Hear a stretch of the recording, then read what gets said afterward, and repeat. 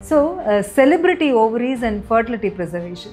So, I will call it social egg freezing. That means, இப்போ செலிபிரிட்டிலாம் இருக்காங்க, அவங்க வந்து ஒரு 45ல வந்து அவங்களுக்கு ட்வின்ஸ் பிறக்கிறது, 45ல அவங்க மதர் ஆகிறாங்க, குழந்தை பிறக்கிறது, இதெல்லாம் வந்து செலிபிரிட்டிக்கு மாத்திரம்தான் சாத்தியமா அப்படின்னா இல்லை. இப்படின்னா சோஷியல் எக் ஃப்ரீசிங் அப்படின்னு சொல்கிறோம். அவங்க வந்து இளம் வயது, அதாவது லெஸ் தென் 35 இயர்ஸ்லேயே அவங்களோட எக்ஸ் எல்லாம் வந்து ஸ்டோர் பண்ணி வச்சுக்கிறாங்க, இல்லை கருவாக்கி ஸ்டோர் பண்ணி வச்சுக்கிறாங்க. அதுக்கப்புறமா 40 இயர்ஸ் 45 இயர்ஸில் வந்து இந்த கருவை வந்து யூட்ரஸில் செலுத்தி ப்ரெக்னென்சி ஆகி அவங்களுக்கு குழந்தை பிறக்குது.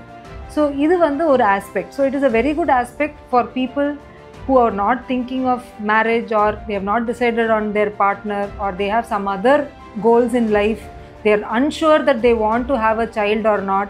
So இந்த மாதிரிலாம் இருக்கும்போது fertility preservation, that is social egg freezing before the age of 35 is totally acceptable, recommended, scientifically proven with good results.